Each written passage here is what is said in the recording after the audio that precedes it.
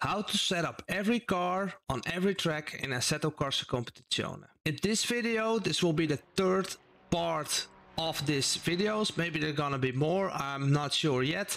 But over here, I will explain different ways to go about setups and what to change, but more importantly, when to change when you're going into trouble. So normally there's like a whole list of, oh, do this and then you get rid of understeer, oh, do that and you're gonna be rid of oversteer.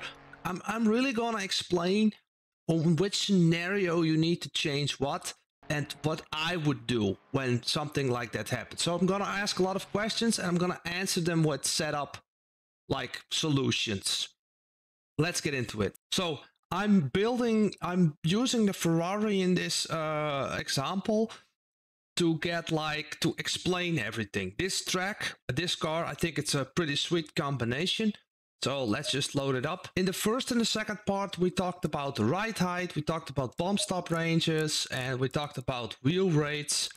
And we also had a speak about this preload differential and the anti-roll bar. That's what we're gonna talk about right now. The thing is, with that front and rear anti-roll bar at the moment in this update, is that on the front we have stiff and on the rear it gets really loose. The rear anti-roll bar, you could see it's all about the exit, and the front anti-roll bar, it's all about the entry. Now, if we have like this setup of this Ferrari, but let's just use this as an example. Let's say we have some understeer now. If we take off that rear ride height, then on entry we may have some understeer. Now, if we know that lower anti-roll bar will like decrease understeer on entry, then we can lower this, and this will make the car turn in better. But the problem with this anti-roll bar on the front is it's kind of a little bit of a run-up effect on your steering input. So if we have a really high value, then you get a really precise steering input. But if you put this lower and I'm steering, the chassis is gonna move, then the fronts will start biting on the tarmac, and we probably get into the situation that we have too much grip on the front, creating a lot of oversteer. And the reason in this current meta update exploity kind of a way is that we need to stiffen this up a lot so we don't get that effect. But then this front anti-roll bar creates a lot of understeer. That's why we're gonna push that back end of the car up. Now, this is just a little bit. This car doesn't really need that lot of a ride height difference. But let's say the Lamborghini or the Mercedes or even the Aston Martin, Lexus, oh my god, it's all the way up here. But this can only be when we have a really stiff front anti-roll bar. So that's the reason why that one is so stiff. Okay, so let's go back to this scenario. Now, because we have that ride height, that rear anti-roll bar needs to like be really loose to get that grip back on the rear. And that's just fast right now at the moment. But what if we had the situation that we have quite some ride height, and under braking we have the proper balance in the car and we have a lot of grip on the front, but we're still finding some understeer when we go on throttle. Let's say it just wants to go in a straight line every time we go on throttle. Let's say we are using this setup and we still have this like understeer effect in these corners. Then we can just increase this anti-roll bar. Now it's getting stiffer. Which is basically doing is that the rear, like the left mechanical grip and the right mechanical grip, now will be more connected together. So when we are on throttle or the car starts bouncing, we just lose some contact patch on the back, making it to slide more easily. But then again, we're on throttle behavior and we want to have as much tire contact as possible. If we push this all the way up, then what's going to happen is this traction control is going to interfere on our exit, because that, like when the car is like leaning one way, that left rear will, let's say we go left corner, that left rear will lose its contact patch, and the ABS and the traction control will interfere. That's why it's so low all the time. And that's also this case with this current meta with the bump settings and rebound. Rebound means that this wheel just wants to go down as fast as possible, and bump means that low bump setting will mean the tire will go up as easy as possible. Now, if we have very high bump settings, then this wheel will not allow to go so fast into its bump stop range. This is about the pace of it. It's not like the stiffness. You can do this 0 or high. This is about speed. Now, I don't know if it's like 2 millimeters per nanosecond or 2, like this 2, and this is different for some cars, I believe, as well. So you can also really use this to fine-tune your setup. What I used to do with the Porsche and also with this car sometimes to keep control of that front end when we're braking. Let's say we get into the situation that we're braking and we're oversteering on an initial point, then high bump settings could really help us out, because this makes the car pitch forward a little bit more slowly. And that is also the case for the back end. If we want, let's say we want to stick to this like low anti-roll bar, and we want to like create some rotation on the initial moment when we're hitting the throttle, higher bump settings could help us out on the back.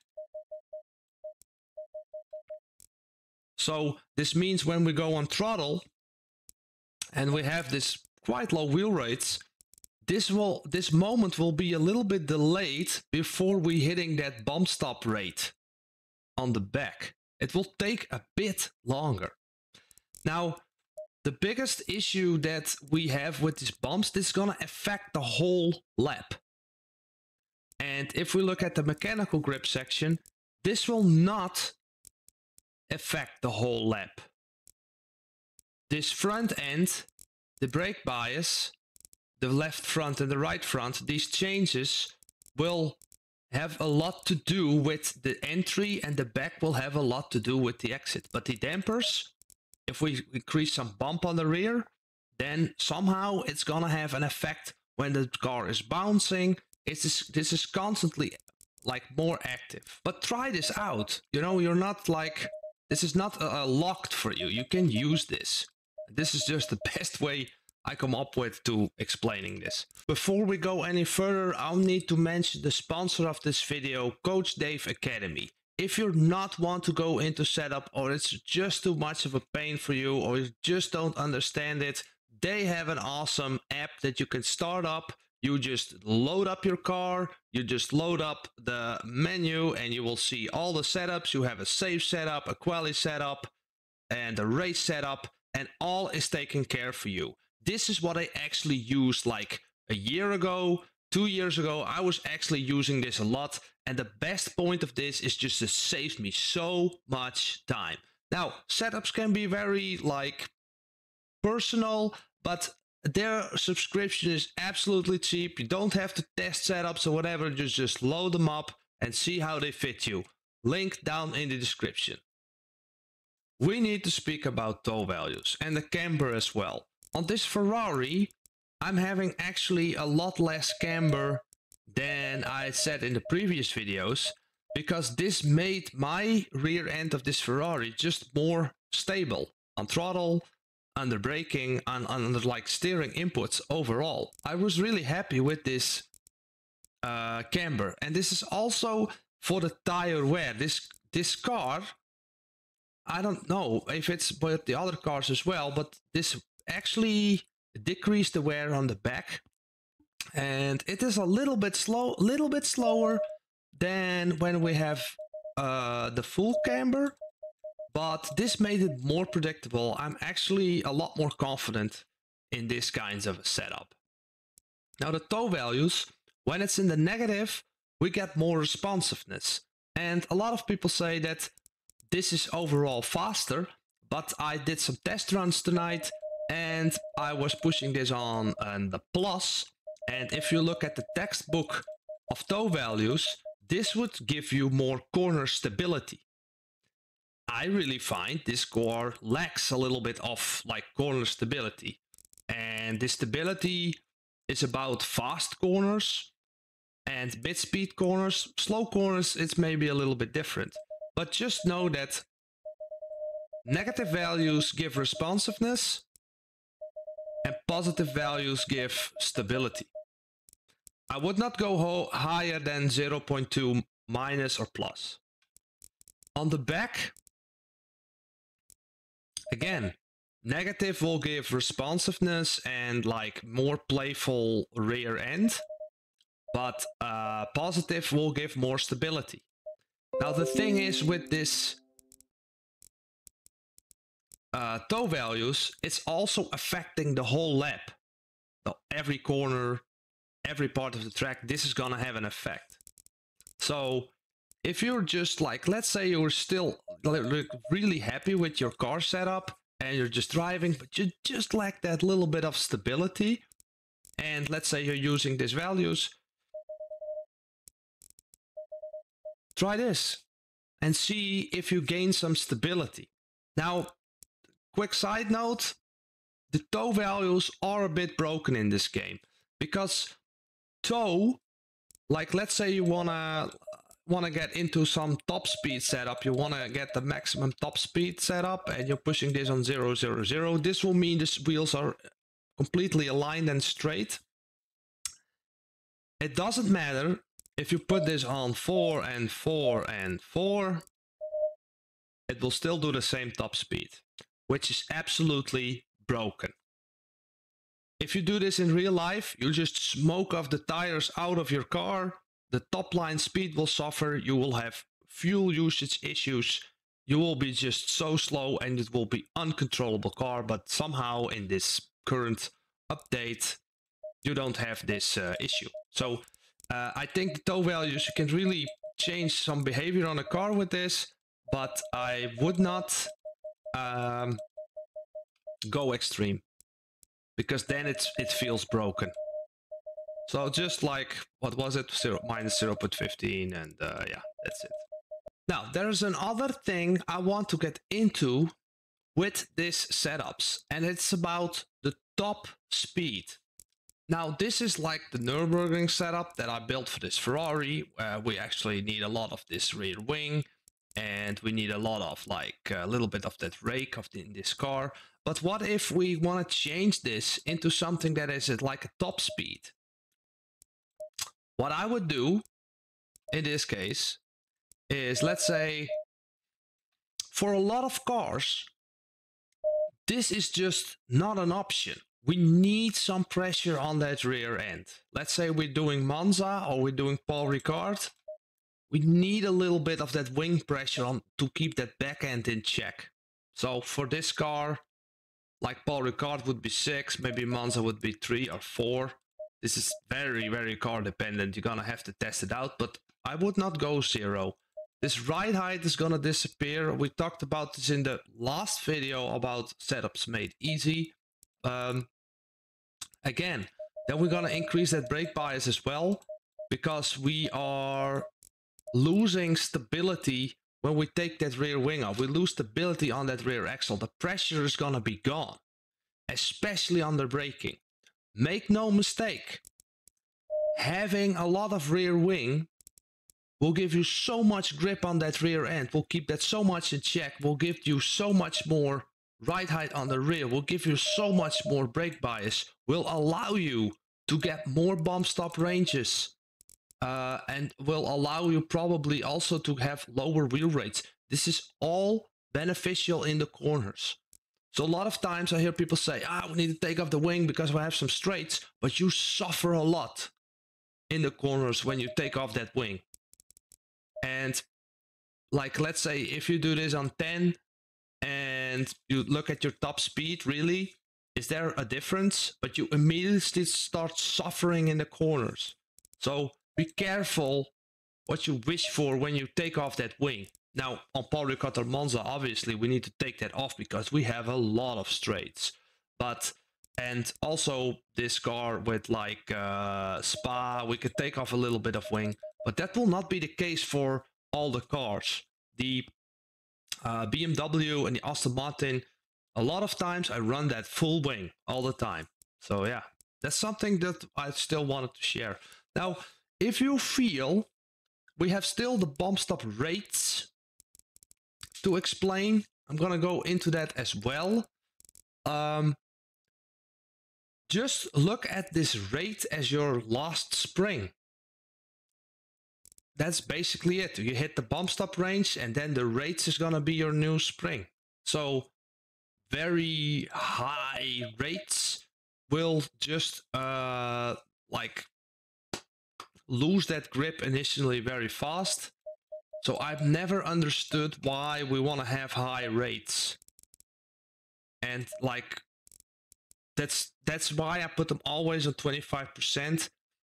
What can be really helpful if you are having like, let's say you have some issues on entry and you're feeling like this front end is getting like too much grippy when you're under braking, you could higher these wheel rates, but there are other ways to do this. So I would normally just do some 25% of the slider and I'm not touching them a whole lot. I'm also thinking about this steer ratio. I was not really knowledgeable of this, but now I am a little bit. High ratio just means that we need to use more input to rotate the car, and this is actually beneficial in especially the fast corners, and you will not have this initial biting moment. Like high rates will make it more forgiving when you're steering, but the downside of this is you need to use more input to correct it when you get into like an oversteering situation. Now I could go on for another 45 minutes going into setups, and this was just a Ferrari example, and I'm already seeing the comments come in that maybe some people, like really fast knowledgeable people, don't agree with me, or maybe you do agree and you have some comments. Let me know as well in the comments, because people will start reading that as well, and maybe there's like additional info. The last two videos I actually learned a lot from. There's a lot of people making these comments. They really help me as well. And as I am explaining this and I'm looking at this like a few weeks later, I'm like, I could have explained this even better the next time. So let me know. Let's hit 1,000 likes and we make like a new part of this. Maybe we take a new car. Let's see how that goes. In the meanwhile, if you're really struggling on curbs and you want to finally have a solution for this, watch this video next.